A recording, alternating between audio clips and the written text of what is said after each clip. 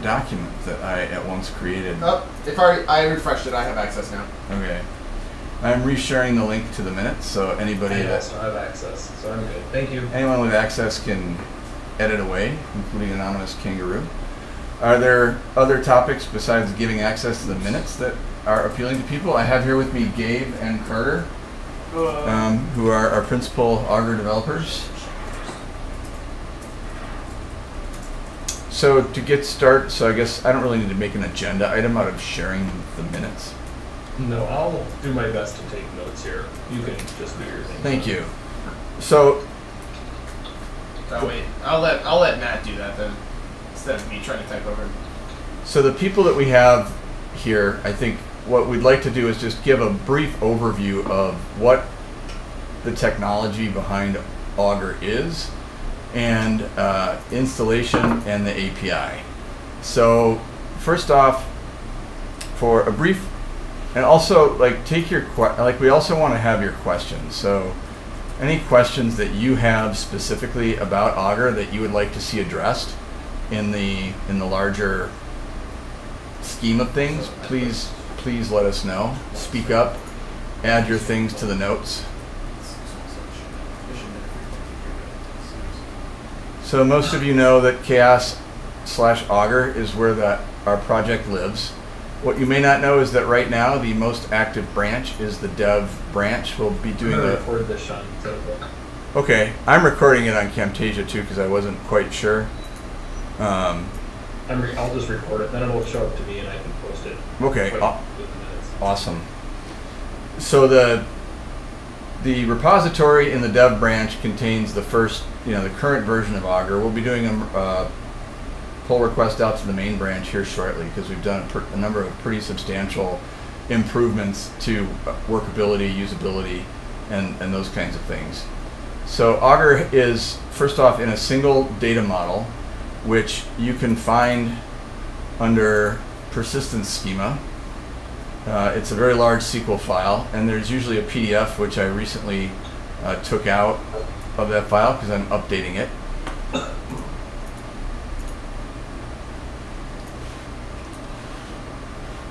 And so there's that. And the install process now is pretty simple. So I'm just going to use the directory structure here. Can you share your screen, Sean? Oh, I'm sorry. I honestly, in my mind, I was sharing my screen. If only I could read minds. Yes. Here is my screen, and this is what I intended to share. So Augur dev branch, and the basic key to Augur, the things to understand are there's 3 main directories in the architecture. There are other things like documents and notebooks and tests. And Sean, go ahead and record because my record's not working. I am recording, so. Thank you. Sure. The main directories you need to think about are Augur, front end, and workers. And in the Augur directory are a few key things. One is we have what's called a broker. It's a broker architecture. It's a broker architecture. So essentially everything that Augur collects data-wise, and we collect from a lot of different things, comes from a worker through a broker. So there's a broker in this directory that runs, and I'll show you how to start all of that.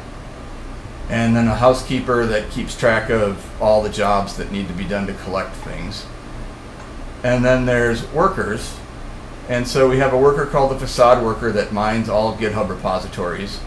We have a GitHub worker that has 2 jobs. One is it gets issues off of GitHub, and the other is it captures and matches individual identities across GitHub and the repositories that you have. So if you have an email match in your repository for an email that's in the GitHub API and available, you can sort of connect those users together.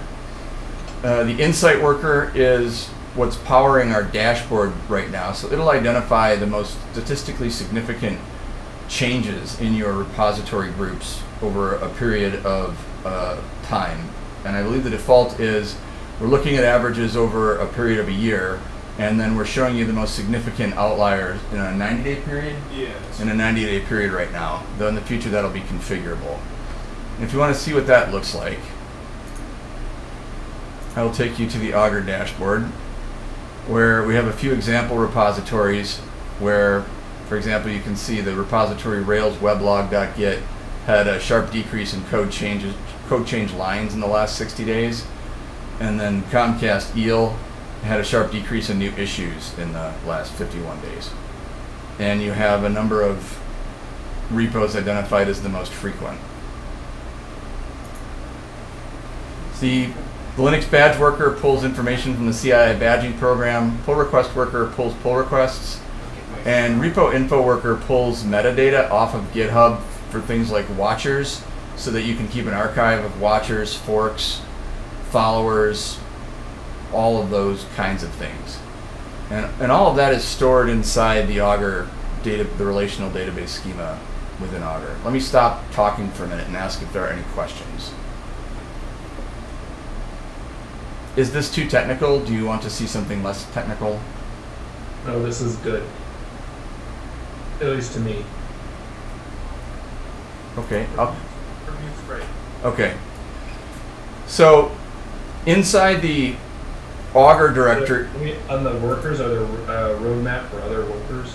Yes. On the roadmap we have next up, I think the ones that we've discussed are workers for the issue trackers at Bugzilla, GitLab, and Bitbucket, and also Garrett. So there's 4 issue trackers that are not in GitHub that we think are commonly, or we've observed or heard from people are commonly used in open source, that those are our next major targets. We also have our what I call I guess it's kind of a value worker that's going to do all the Kokomo calculations. Right now I can run that behind the scenes for people, but we're automating that right now, and actually one of our Google Summer of Code students has that as a project that they're doing right now. So those are other workers that are currently in the works. And so every single worker talks to this broker, which gets started when you start Augur. And so inside of Augur, inside this Augur directory, the most important things to know about, I think, are probably data sources. So AugurDB is our main data source now, and most of AugurDB, the API endpoints are inside of this AugurDB giant file that we will be refactoring into smaller files in the near future. So if I want to install Augur, I clone the repository. Those are the API endpoints that the workers use, or? Those are the API endpoints that the front end uses. They're the metrics. The metrics. They're metrics endpoints. So, okay. Yeah, if I go to API docs, oops, that'd be the wrong one.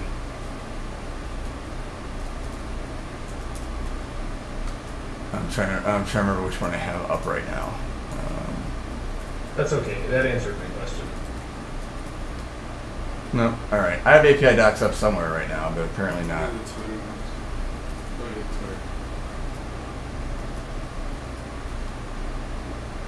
There we go. Yeah, they're actually here.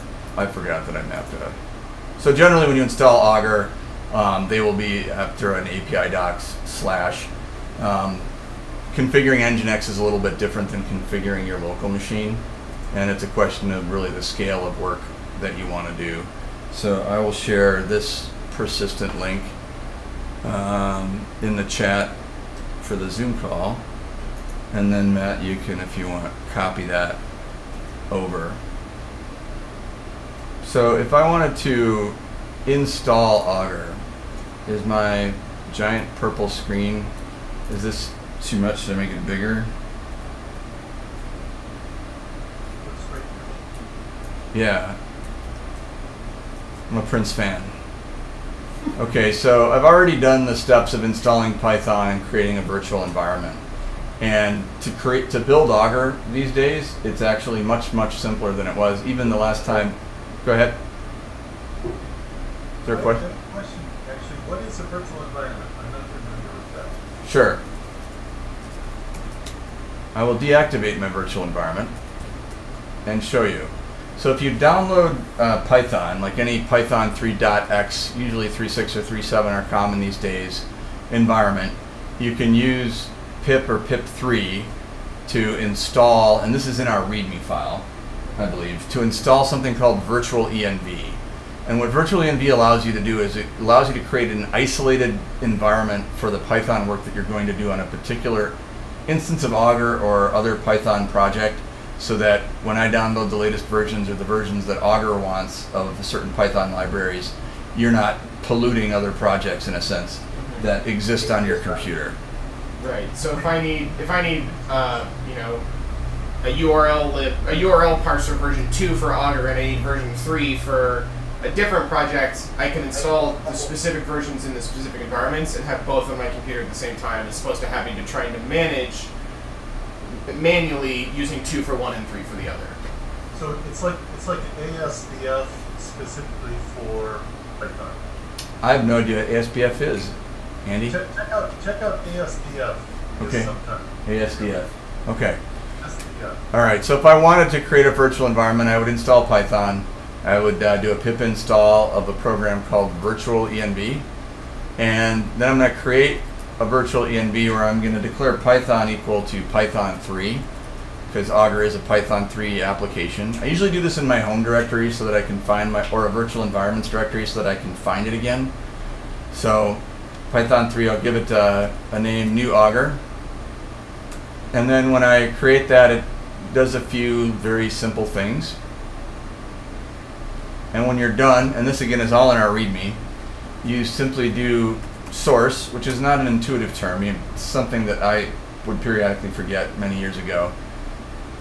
The name of the virtual environment that you created, which was new Augur, bin activate, and then in my shell it tells me the name of the Python virtual environment that I'm in, which becomes important then when I go to the Augur directory. So this is where I have Augur cloned. Now I have an isolated virtual environment. It's a new one, so what we're going to see now are all of the things, all the Python libraries that Augur will download the first time you create a new virtual environment, and do this adorably simple command, make install. Which will, while this is running, that install command will also do a couple things for you. If you've forgotten to activate your virtual environment or you haven't created one, it will automatically prompt you to create one if you haven't, or remind you to activate it if you have. It will check to make sure you're running the correct versions of Python and pip as well. We currently support Python 3.6 and above. I haven't tested it with earlier versions of 3, so I'm not 100% certain. But I am 100% certain that 3.6 and above is adequate. And then, so this install script will install all of the backend dependencies, all the front end, or all of the worker dependencies. It will also set up the API configuration, and then at this point, it will ask you whether or not you want to install the front end dependencies. And that's for if you want to use our pre-built stuff, you can just hit 1. You can hit yes, and it'll install them for you. If you're more interested in the data and you don't care so much about how we visualized it and want to do your own visualizations, you can skip that step. And then after it's done installing the front-end dependencies, what it'll ask you to do is whether or not you want to install, configure your database, or sorry, enter your database credentials at the command line or at the web page. If you're not familiar with the command line, or if you would rather just do it on a web page, it'll give you that option, and it will automatically spin up a web page for you where you can enter all your data, hit submit, and then at this point you will have to return to the terminal to do some stuff, but we'll see that once that gets there. Hopefully. And yes, you're seeing a bunch of errors, and these non-critical node package manager errors are an irritation to us. They're unpretty. And we could write them out to a file so that you didn't see them, but we're showing you our ugly underbellies. We want to be honest.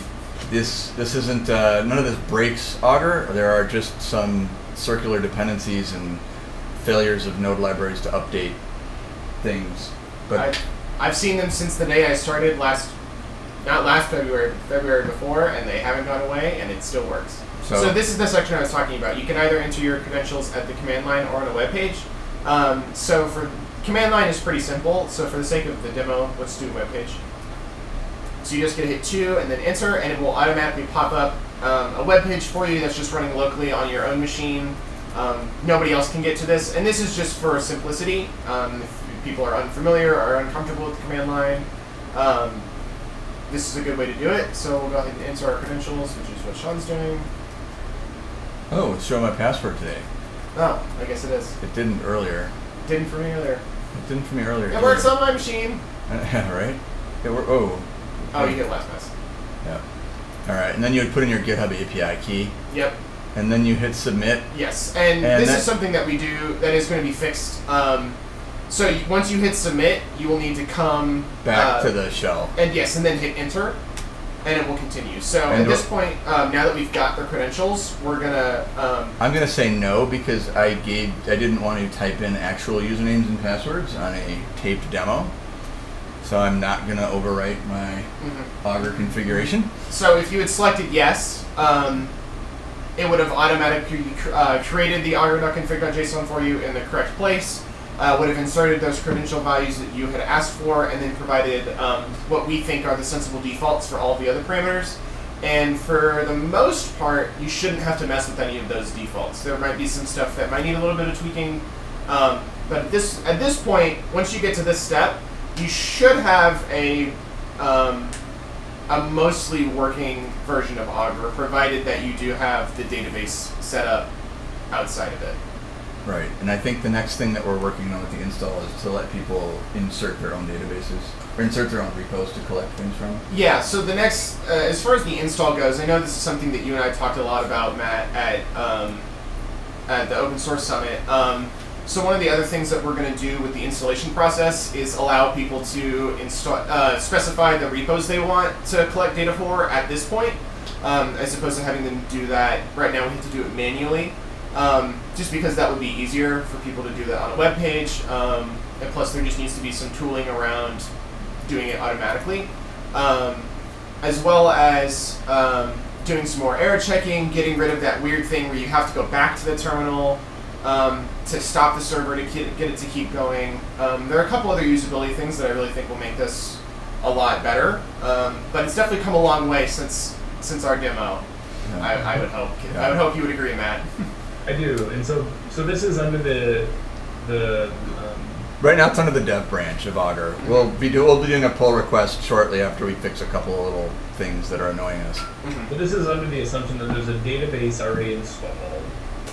Yes, and so that is thank you for reminding me. Actually, Matt, that's another section of the install that I want to help automate. If you choose the command line option, it does ask you if you have a database. It asks you a couple things: whether or not you have a local installation, whether or not somebody else has an installation that you can use, and whether or not the schema is already installed.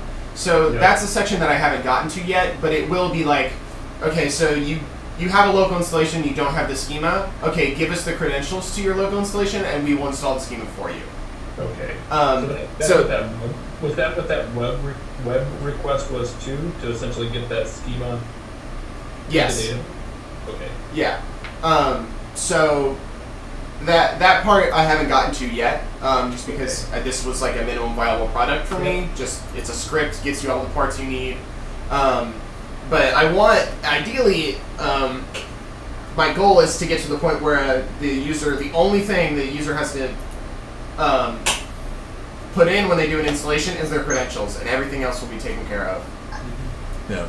Like the database will get set up, the schema, the API docs, the dependencies, all that stuff will be taken care of. Yeah, we do have some old things in our repo for loading repositories, so there's a way to do it, but it's not as pretty as maybe you would want it to be right now. And so now I'm going to go back to my terminal, and if I want to start Augur, you'll see a couple of executables. I have instructions for, we've been running Augur. We can run it behind Nginx if you want a server. You can also run it locally, and so I think on my computer we're going to do an Augur local start. Fingers crossed this works. You make dirt logs. Yep, do it again. So maybe just have that be part of the install. Yeah. Well, that should be part of the starting script. But yeah, that's a. Okay. Okay. So now it's gone and it's created an Augur process that runs in the background on the front end and the back end.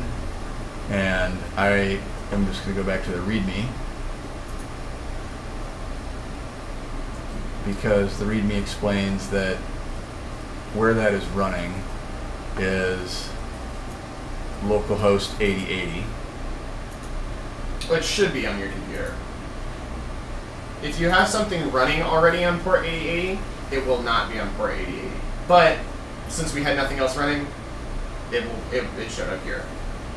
Okay, so this also, as part of the install, did it also include the Nginx server? Or did that have to Right now, we're actually not serving it on an Nginx server, so the local developer version uses what? It just runs two processes in the background. So what's the web server though? What's serving up the view pages? Oh, like Flask or NPM? I'm not sure I understand your question. What's serving up this page right here that we're looking at? This localhost page. Which I haven't tried on my machine before. I think it's a node server. It's not Nginx. If I understand. Like Apache or to get to that page, the command we run is npm run serve. So I guess the answer is npm, or Okay. not npm. Sorry. Yeah. Node. So it went to Finland for the data in this particular configuration and came back. So it works a little faster on the not Finland's if I'm actually running all the databases and stuff on the same machine. You can see these are the highlights here, and you can see a repo list. This particular instance has something like 2,400 repos in it, so the repo page can take a little bit to load at a distance. You can sort by any of the columns. So if I go to, yeah. How did you get this data? This is the Zephyr stuff, it looks like. Yep. So what point in this install process did you point to the Zephyr repo? In this install process, I didn't. I made that kind of magic that you didn't see. Okay. And I can unmagic that for you. That is part of what we need to. One of the things we need to improve is the CSS and the way that it spreads on different pages. Oh, I know. I made my browser so big for everything else. So from what I'm understanding so far, at least from an install perspective, I as a user would install MySQL. I would run the Postgres actually. Postgres. I would install Postgres. I would run through the install documents that you provide on the GitHub repository. Right. Which will actually install the schema and all of the Augur parts. Yes. My local machine. Yep. And then at some point in there, and I have to answer a few questions along the way, basically giving data. Right. I need the GitHub key. Why do I need that? For the GitHub worker. So all the workers that we have are going to talk to the broker, but they're for the ones that are GitHub, or really I think GitLab has APIs. Anything that requires an API call will require an API key. So that web page that you showed that was asking for the database credentials and my GitHub credentials, that's actually asking for data for two different things. Is that correct? One is to connect to the database, and the other is to allow the workers to do their work. Yeah, that's a good way to put it. Yep. Okay, maybe on that web page you could describe that a little bit. I think that's a good suggestion. Yeah. Yeah, I built that page in maybe 15 minutes because I didn't know how to do it. It's just like 2 sentences. Like, Yeah. fill in this information to connect to the database. Fill in this information so that the workers can do their work. Right. And then I finish. What other questions am I answering? So I can take you back through it one more time. You want to go through it again? No, I'm just trying to remember. So the questions it asks you are: do you want to install front-end dependencies? Do you want to? And then there's the: do you want to install on a web page or on a command line? Okay. And then if you do the command line, it'll ask you some more questions about like your current database configuration, like what the options are. I would put a pin in going through that part just because I haven't gotten to that yet. So there's stuff that I need to do that I haven't, so I don't know if it would be ultimately productive for us to worry about that part right now. I mean, already this seems infinitely easier than what was going on in San Diego. Yeah, that was the goal.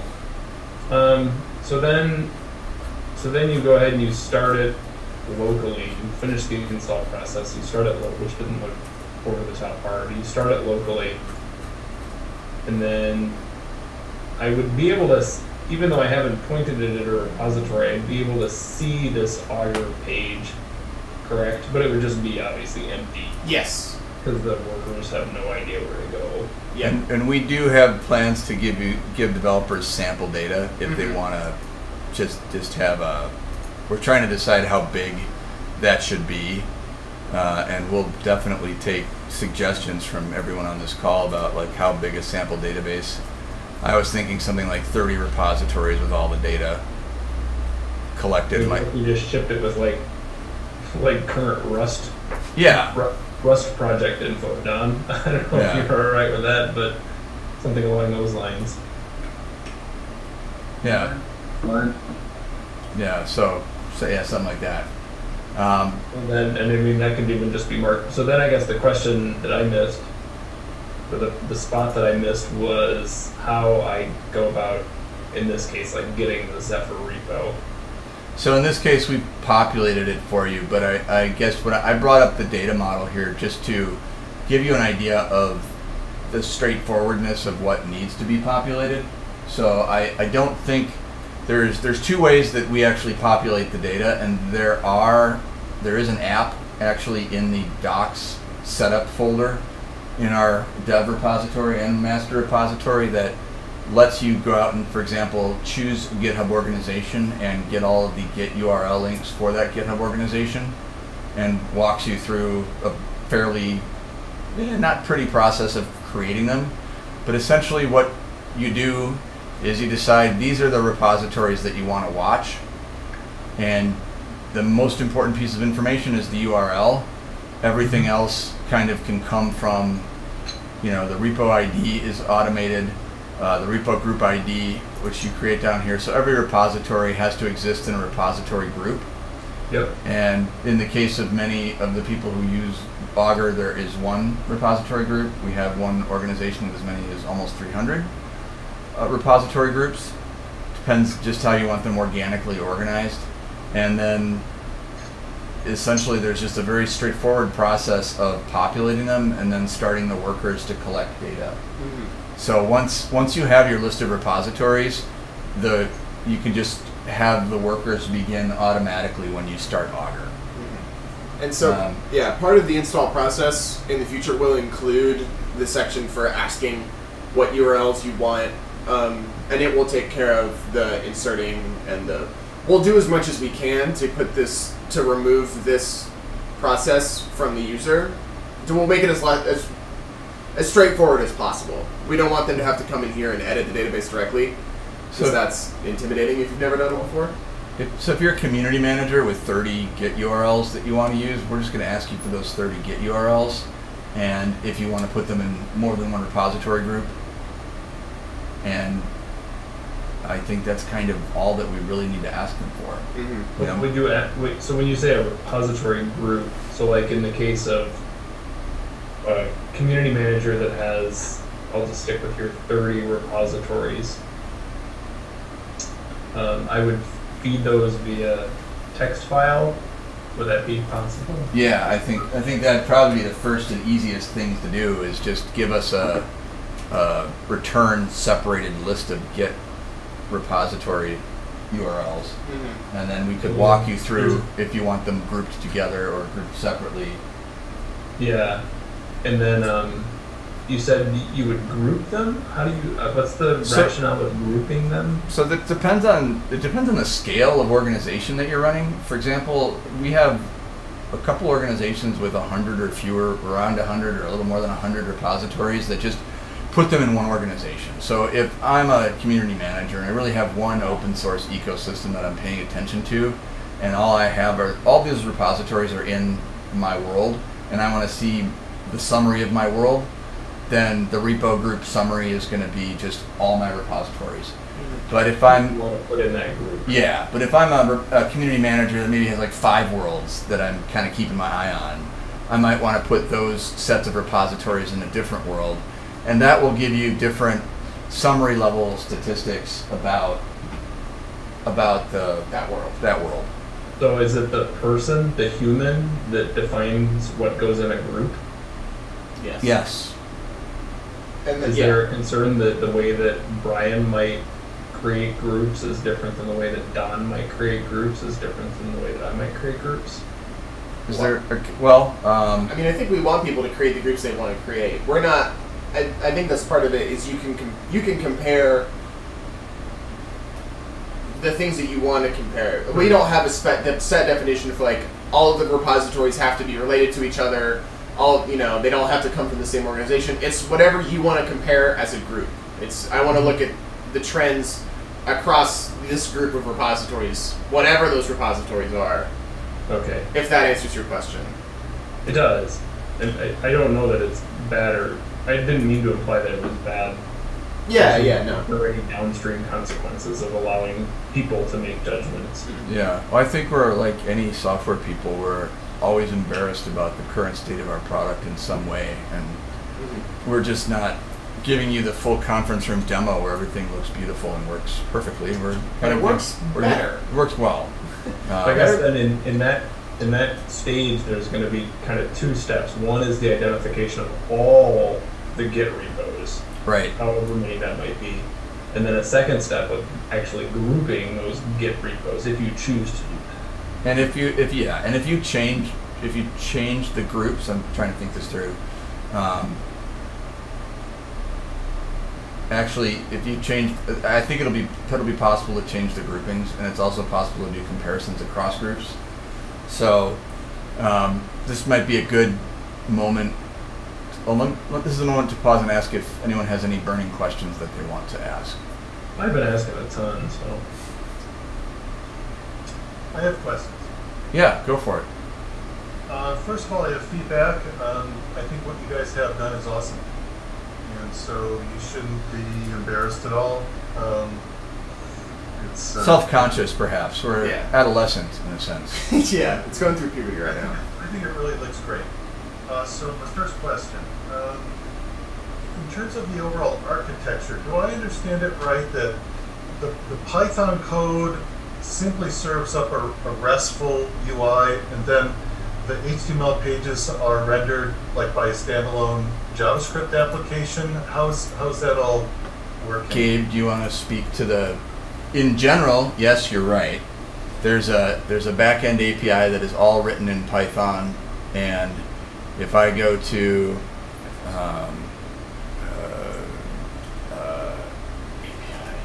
You're going to have to go to port 5000. oh, okay. So the default port for the data to be served on is port 5000, and it's API unstable. So they're essentially like, they have like completely different dependencies and are run differently, but how they're connected is that our front end hits the endpoints that our back end serves. And so that's how it's able to get all of its data. But Just for data. Yeah, they're essentially separate in terms of dependencies and how you run them. So you can run the back end. So at least Twitter, if you saw at the CHAOSS running our back end, but they've built their own front end to display the data that they want to show. Yeah, we wanted our back end endpoints to kind of be modular, because some people want that freedom to have their own visualizations.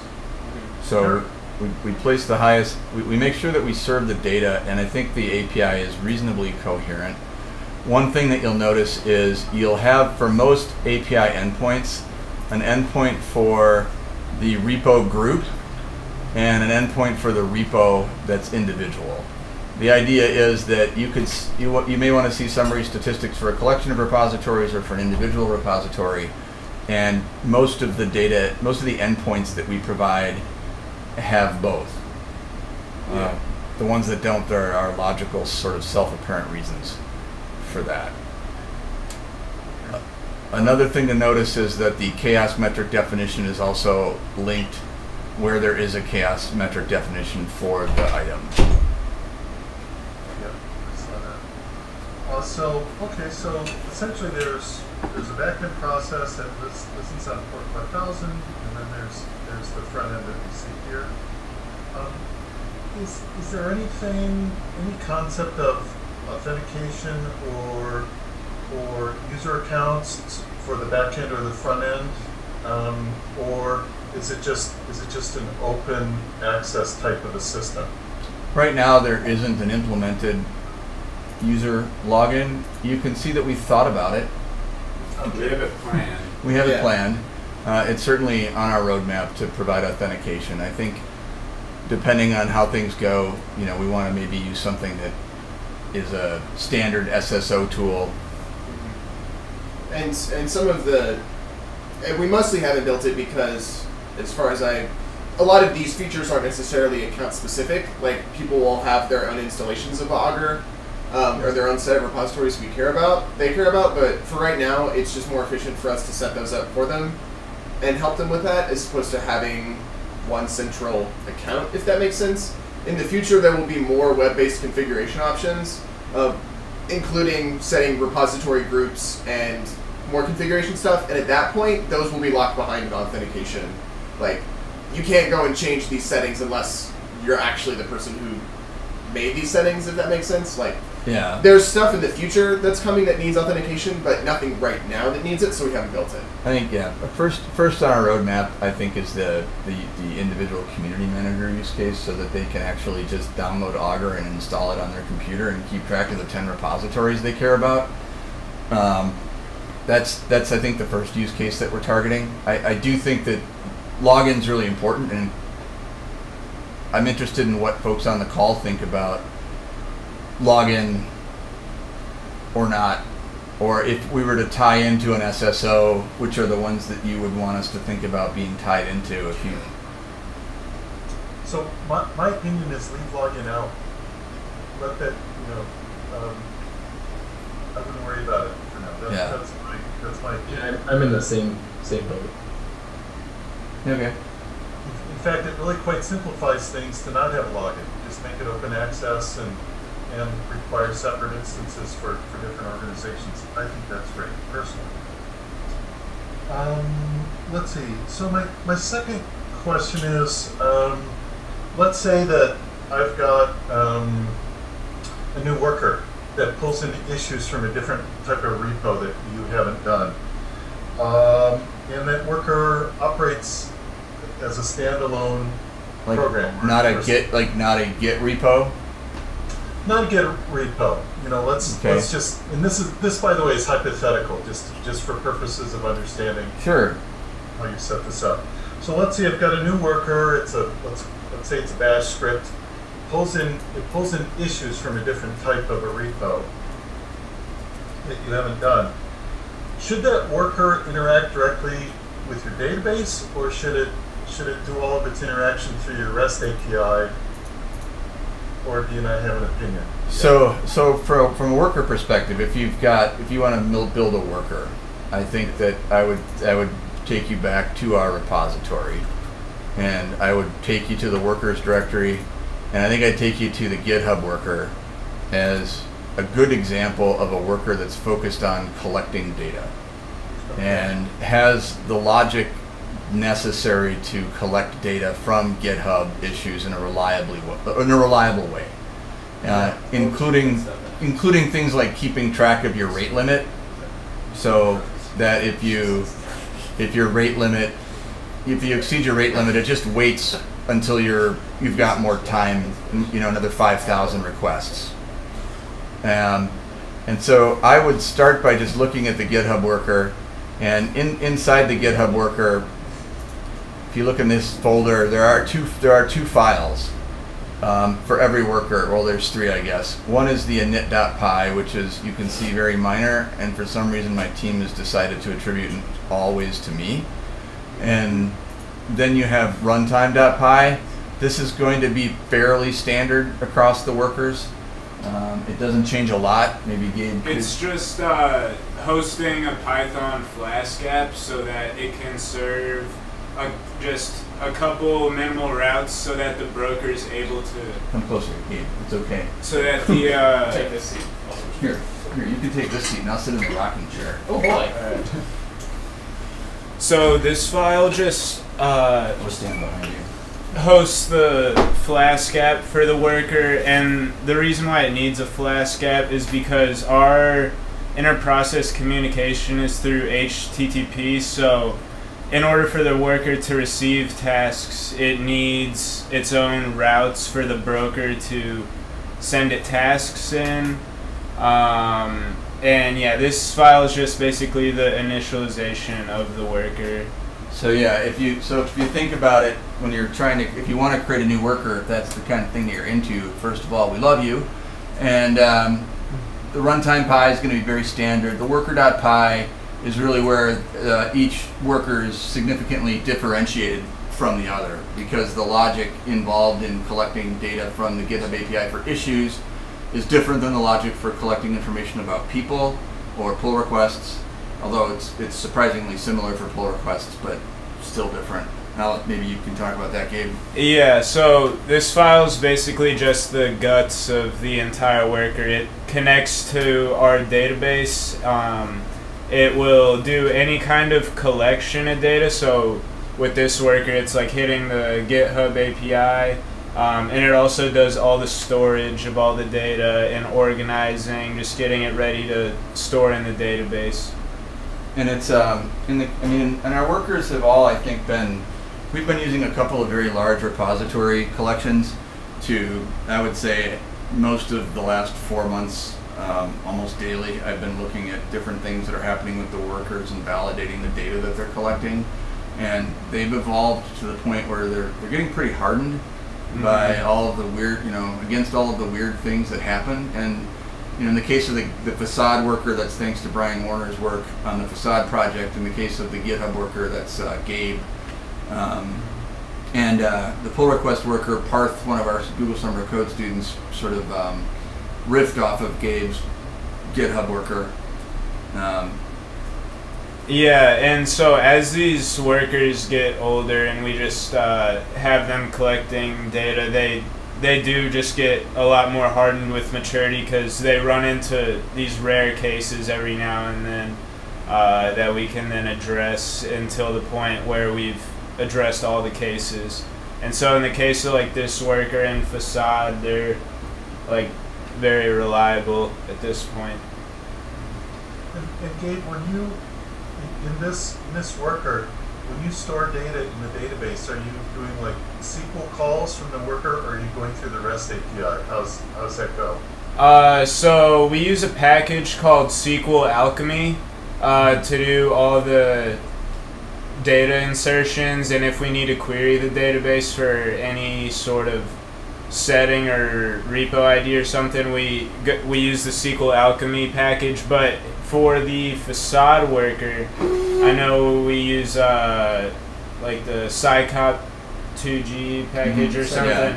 Yeah. And that one uses direct SQL statements, but CHAOSS.Augur.September.4.2019 just has like little easier commands and functions. For what it's worth, the reason that we use two different packages for that, I don't know if I'm on screen, is because we adapted Facade from Brian Warner. Yeah. And that's what he wrote it in, and we didn't want to rewrite Facade, so we use it just for that. Everything else, though, we use CHAOSS.Augur.September.4.2019 because we like it way better. So the first thing we did with Facade is we sort of decomposed it and genetically modified it. So heavily. We took it from one giant file to 7 different files that do specific things and are imported as appropriate. So it's a bit easier for us to manage as the people who didn't build it that way. But it did have a pretty strong, solid foundation using direct SQL. So we did not rewrite that using SQL Alchemy. At least that hasn't happened yet. Not yet. If you want to do that, Andy. And the workers are pretty standalone. They're built so that, like, you know, whoever wants to go and create a worker, they can. Basically, like, they can use whatever package they want to insert things into the database, but as long as it can insert into the database and can receive, can communicate through HTTP with the broker, then it's good to go. What would be the most useful thing? Okay, so I don't know Python very well, but I'd like to contribute. What would be the most useful thing I can do for you guys? Documentation. Help me with documentation, because it's not been updated in a very long time, and I'm going to be making updates to it and switching it, and I will need people that do not know how Augur works to help me test it, because I know how it works. I know all the bugs and how to fix them when stuff goes wrong. So Yeah. the install docs don't work so well on me because I already know it. So I will need people who are not familiar. At least I jumped in before you said anything, Sean. That's what I would need help with. Good. So I'm looking at your requirements.txt. Which of these is the graphing package that you're using to generate the graphs? That would be in the package. That's the Vega. Yeah. That's in the front end directory, right? Yeah. Yeah, so the requirements.txt file is just for our back-end dependencies, and our front-end dependencies are listed in the front-end directory in the package.json file. Okay, cool. And so our graphing library specifically is Vega Lite, but it has dependencies attached to it like just Vega, which we plan to make graphs with too as well, and Vega Embed is closely related, and then yeah. Okay, great, thanks. Would you guys be interested in packaging the backend up into a Docker container, the bit that runs behind port 5000? We've done that. We had that we've had that before, and I think we're interested in doing that again. Many moves ago. And it's not. I don't think it's actually going to be that hard to create a Docker container out of it. And if would that be easier for many people to deploy than installing an application? I'm seeing head nods. Personally, I think it'd be nice. It'd be nice. I mean, the install went pretty well, but I mean, can you do both? Sure. I mean, I think the Docker is something we've actually got a Docker config that we will be able to modify that some of our old versions of Augur are deployed with. So Very old. yeah, very old. Over a year old. Yes. Not over a year. Wait, no. We refreshed summer. in May. Yeah. What am I thinking? Yeah, they're updated from May. Might be at this point. It might be zero. Well, as good as zero. But creating a Docker container we've done before, and I think probably the next time we push to master here in the next week or so, we'll build up a Docker container so that you can do that as well.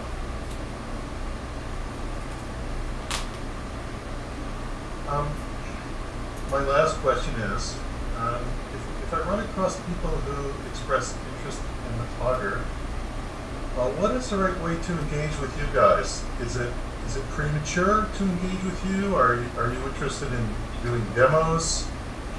What are your thoughts on that? So I think one of the things that we are is we're trying to be really good at prototyping Augur or chaos metrics as quickly as possible, and using technologies that a lot of people are familiar with and interested in working in.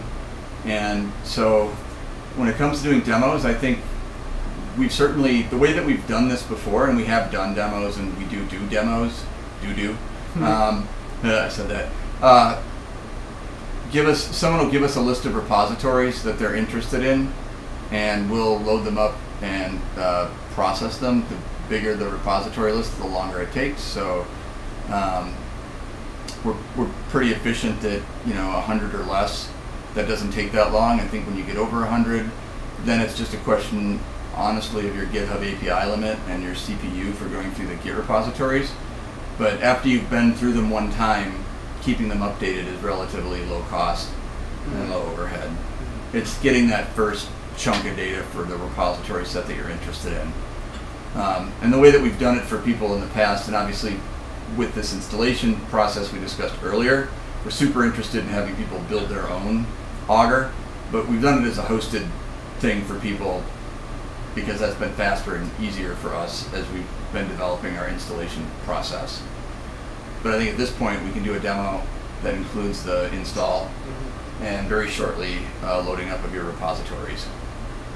I mean, if there's a need for it, we could even have we could show the installation and then also just have pre-set up some repositories, like the ones they care about, that we could give it time to collect, so we could go, okay, here's what it's like to install, and then after you're done, here's what it would look like. There would be some more work, so we'd have to know a little bit farther ahead of time, but that's something that we could do if because I mean, I think people would think that's helpful to see both, but.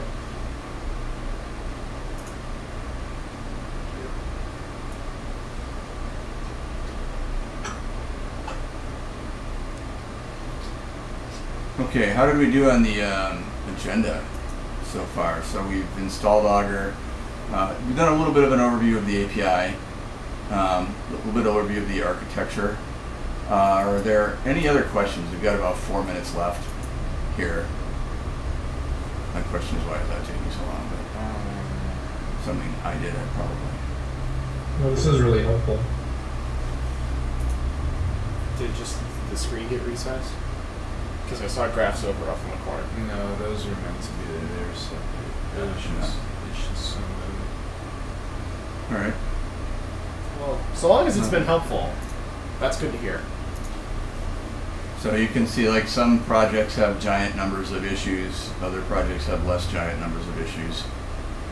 We keep track of all of that. One thing I wanted to show, Andy, you mentioned, for example, creating an issue worker. The schema for Augur is relational. There's some enforcement of rules. So to collect an issue, to like build a worker for a different issue system, your first thing is going to be create the issue.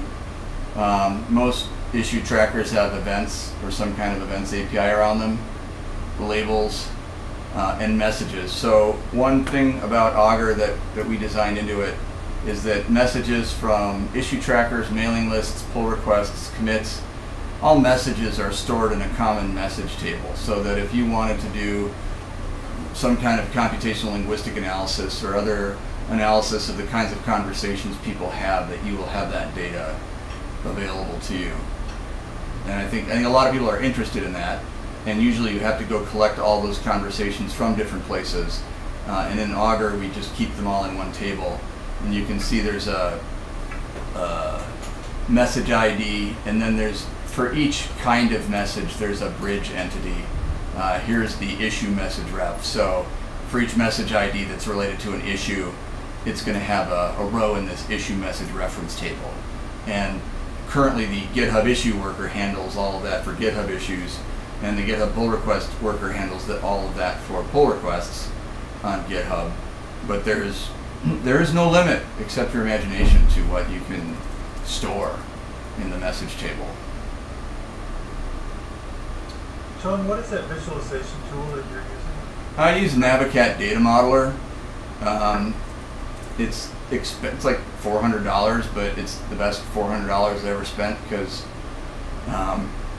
you know, our scheme is not perfect. Our naming standards aren't perfect, but they're much more consistent than anything else that I've been working with in the open source space. So I think if you just populated the database and wanted to do your own queries and you're familiar with SQL, that you would have a pretty easy time with this diagram, plus the naming conventions being reasonably consistent, that you could make your way through it.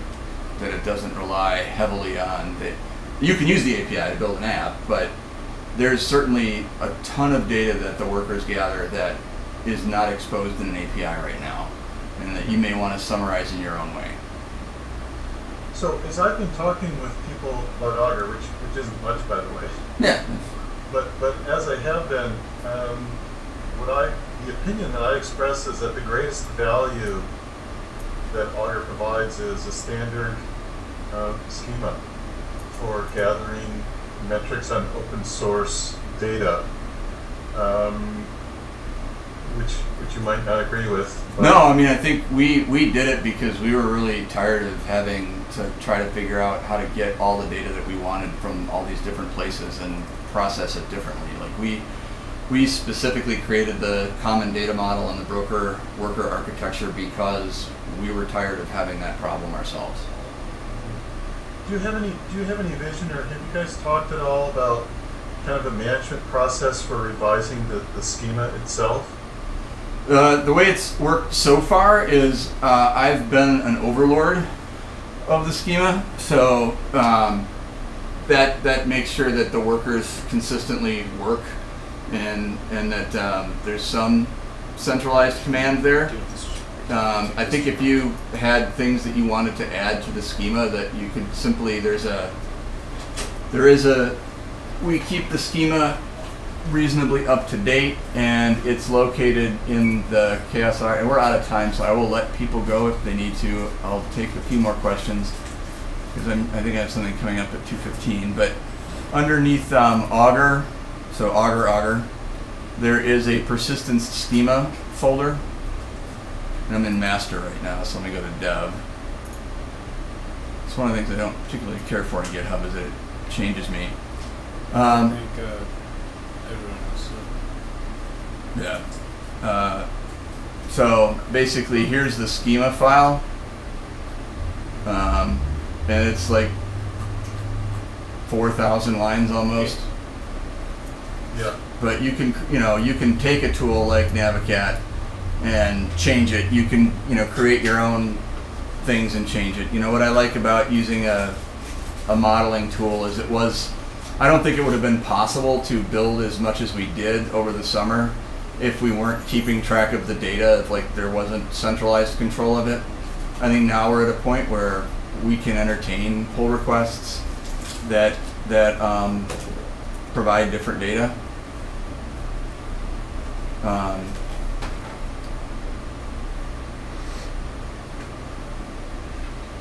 Well, for me, this looks awesome. Thank you guys very much for your time. Thank you. Look forward to digging in more. Yeah, and we look forward to talking further with everyone, and we'll see you online.